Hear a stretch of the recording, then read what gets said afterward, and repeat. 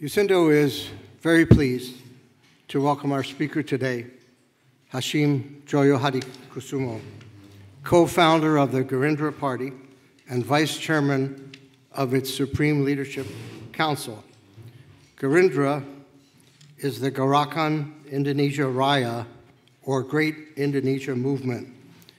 It is in coalition for this election with the Prosperous Justice Party, PKS, the National Mandate Party, PAN, the Democrat Party, PD, and the Berkaya Party.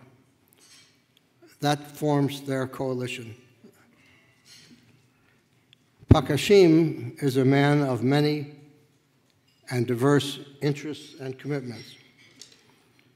First, or one of many, he's a successful businessman and entrepreneur involved in petroleum, gas, agribusiness, and probably many other sectors.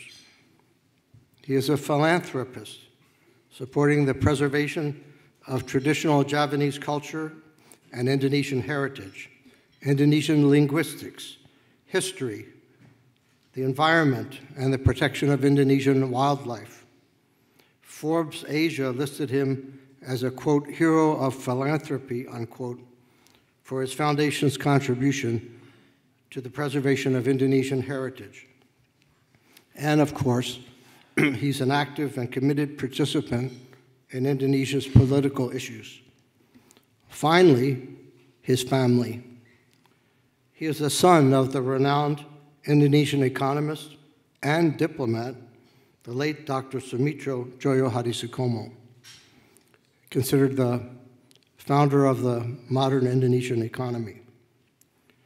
He is the brother of Lieutenant General Prabowo Subianto, candidate for president in Indonesia's upcoming election.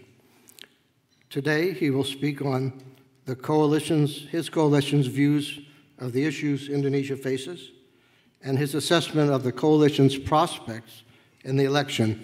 His remarks will be followed by questions and answers.